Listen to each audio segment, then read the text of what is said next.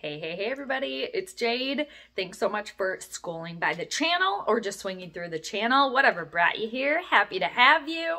And NFL fans, Vikings fans, Purple people, we are so close to the season beginning. It's just like so close that it's pretty much almost already here. So Vikings slated to open their season, of course, hosting the Evil to the East. 1 week from this Sunday. So what do we got? About 9 days. Math is hard, but slated to kick off at 3:25 Central Time at the Bird Graveyard, aka US Bank Stadium. So excited. We're finally going to be able to see the starters playing because we have yet to see anything going on. And as of this week too, I think the official day was Tuesday. I've just been kind of like laying back in the purple weeds, just waiting for, waiting to see how everything unfolds. But the roster has been set. So the most notable names that are now missing from the Vikings, which I'm not going to lie, I don't know if I have to fully admit that I was wrong here. Okay, I was wrong. But Kirk, are you comfy? Kirk, are you still comfortable? Because your emotional support quarterback isn't on the roster anymore. I am semi-shocked, but like pleasantly so. Nothing personal against Sean Mannion, but he's not a backup quarterback. But apparently he's off in Seattle. He's a Seattle Seahawk now. So long, Sean Mannion, aka Kirk Cousins' emotional support quarterback. No longer.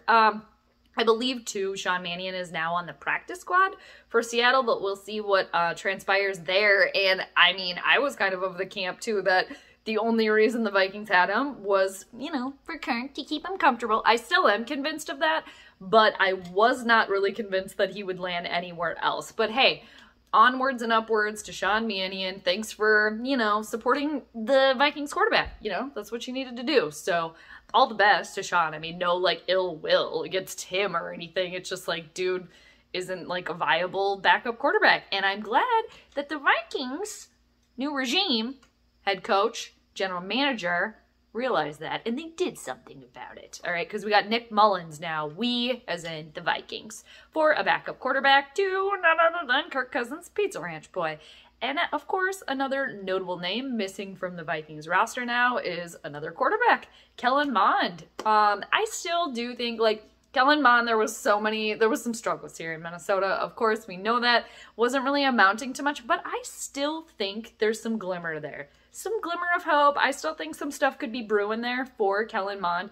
He's now with the Cleveland Browns, with Kevin Stefanski, former, offensive coordinator for the Vikings. It's been so long. But yeah, anyway, so best of luck to Kellen Mond, too. And just watch now. He just like ends up being the starting quarterback for Cleveland or something. But, so moving on to, all right, now, some Vikings that have joined the team. Well, there was a rumor about Ndamukong Suh joining the Purple earlier this week, which I thought actually happened, but it seems that he's not a Minnesota Viking yet. And it sounds like his preferred landing spot is with the Cleveland Browns. So we shall see there. But an interesting little pickup here that the Vikings acquired is Jalen Reagor from wide receiver from Philly. I hope I'm saying his last name. Reagor? I'm pretty sure that's right. But so the Vikings have him on the roster now, another wide receiver, obviously. But what's interesting about that was him and Justin Jefferson were drafted the same year. And I think they were like a pick away from one another, or Philly picked him first. Philly picked Jalen over Justin, and then the Vikings were like, ooh, we got Justin Jefferson. So now the two were on the same team. I could mess up a little bit there. People that know, that I'm not the best with the like college sports and with the NFL draft. That is not my forte, but I try. But exciting for the wide receiver core, getting a little depth there because BC Johnson sounds like he's going to be out too with the ACL tear. And then, so the Vikings, obviously, they have Justin Jefferson, Adam Thielen. Who knows what's really going on with Irv Smith Jr. Allegedly, supposedly, he's supposed to be back for week 1, constantly injured. And then KJ Osborne, obviously. So getting a little depth there. And then now adding Jalen Reagor. So hopefully, that helps some depth because the Vikings, they're in need of depth on the roster. And one other place, too, that they really got a lot of depth now is at running back. I mean, they have since, you know, since the start of this season. It's been like, okay, that's the one place the Vikings have some depth. But now the rumors, the rumblings, they're gaining even more steam that Alexander Mattison, my dude, Alexander Mattison might be on the chopping block, or, you know, on the, you know, on the hush hush, hey, you want him? What do we need? No, how about Dalvin Cook instead? All right, how about Dalvin Cook instead? You could get some more for Dalvin, and I think Alexander Mattison and Dalvin Cook are pretty equal. Yeah, maybe Cook's just nudge up, but Alexander Mattison can hold his own, and I have been a huge proponent from day one. And I really think that the Vikings should have traded Dalvin Cook when he was at his peak. Could have gotten more. That has since, you know, passed. But hey, I don't work for the team. I just give suggestions, and they continue to not really listen to me. But one day. So I will be really, really bummed if Alexander Mattison leaves. But watch him go to the Bills Mafia, because they're my second favorite, because they got my dude Case Keenum, who made the roster, Stephon Diggs, and I believe Jordan Berry, I think, went to Bills Mafia as well.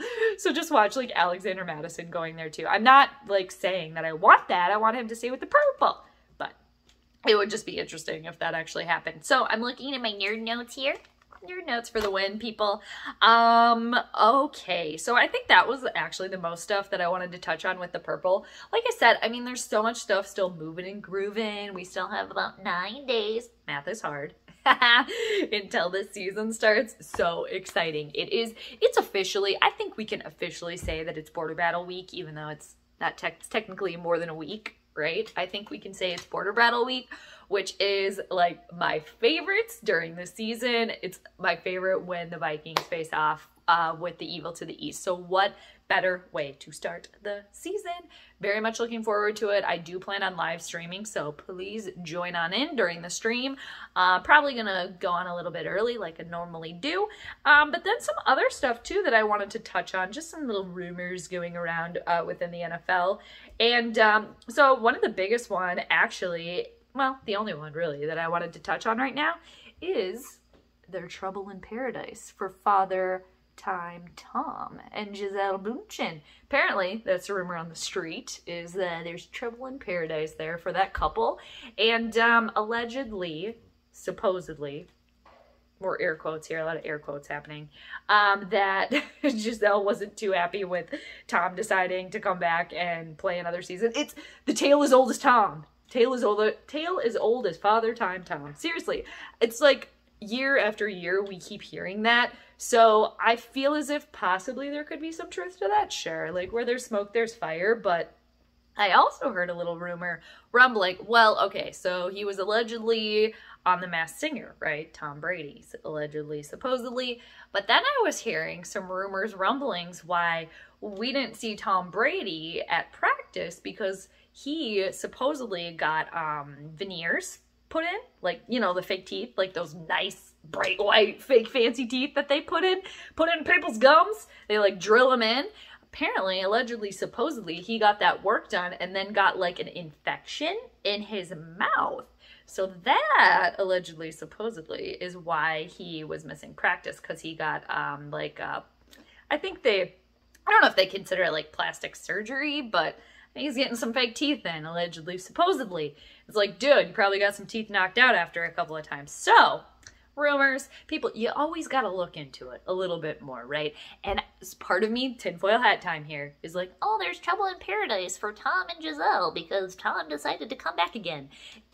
We hear that every year, right? So that could just be a cover for the fact that he got some fake old teeth in and then got an infection and didn't want to say that because he wants to protect his little precious ego. Just my opinion here, people. But, just look into some things, right? Look into them. And I think that was the last thing, actually, sports related that I wanted to talk about, or NFL related, really. I think I'm missing a few things, but yeah, it's purple time here, people. Purple talk. And yeah, like I said, Minnesota Vikings, first game of the season, versus the evil to the east, a week from Sunday, and then the day before, wishing everybody in advance a happy full moon. There's a full moon on September 10th, so Maybe that'll be make a even more wacky and wild game for the Vikings and the Evil to the East. It's always crazy anyway, but add a full moon into the mix and there you go. And yeah, that's pretty much all I got for everybody. I hope you all have a safe and lovely Labor Day weekend. Whatever you're doing, enjoy, enjoy, enjoy. And until next time, I will catch you on the flip side. All right, everybody. Peace out.